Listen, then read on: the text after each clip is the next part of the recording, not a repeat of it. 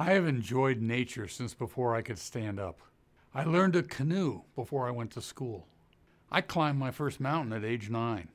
Before I went to college, I had climbed all 46 of the larger mountains in New Hampshire, many during the winter. I climbed my first active volcano at age 19, and since have skied the Alps, explored the Galapagos, rode my own raft through the Grand Canyon twice, and climbed the Grand Teton at the age of 63. Becoming a geophysicist allowed me to work in nature and get paid for it. What a life.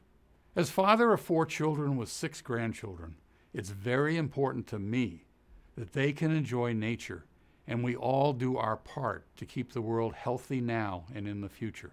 I've been a scientist for more than 50 years, earning a PhD in geophysics at Columbia University in 1970. At the age of 31, I began leading a group of 40 PhD scientists and 100 staff. I'm widely published, earned 2 national awards for educating the public about science. I've chaired a committee at the White House, served on a committee for Vice President Gore, testified twice before Congress. My greatest passion is to understand science. I believe very strongly that good public policy needs to be illuminated by the best science available. We all must adapt to climate change. We depend on science to help us understand why the climate is changing and how we should adapt, and how we might best work together to keep the world healthy. In 2006, while happily retired, living on the southern border of Grand Teton National Park and enjoying nature, I discovered on the internet excellent data from central Greenland showing that the most intense and persistent volcanism recorded in Greenland ice occurred precisely as the world was warming out of the last ice age. This made no sense because it's well known that all major explosive eruptions throughout recorded history have each caused global cooling for a few years. How in the world can volcanoes cause both cooling and warming?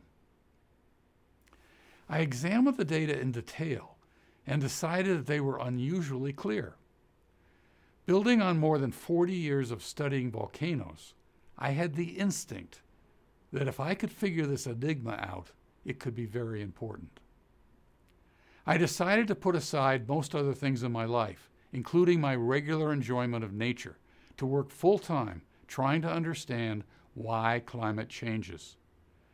I ended up carefully re-examining all the major assumptions made in greenhouse warming theory and discovered several problems. Then as I pondered thermal radiation, I began to realize we scientists might have made a fundamental mistake 150 years ago that when corrected suggests greenhouse warming theory may not even be physically possible. As I developed the ozone depletion theory of global warming, I found that it provides a clear, direct, and comprehensive explanation for detailed observations of global warming recently and throughout Earth history. Join me as we try to understand why the world is warming and what we can do about it. It is extremely important to all life on Earth and to nature that we get this right.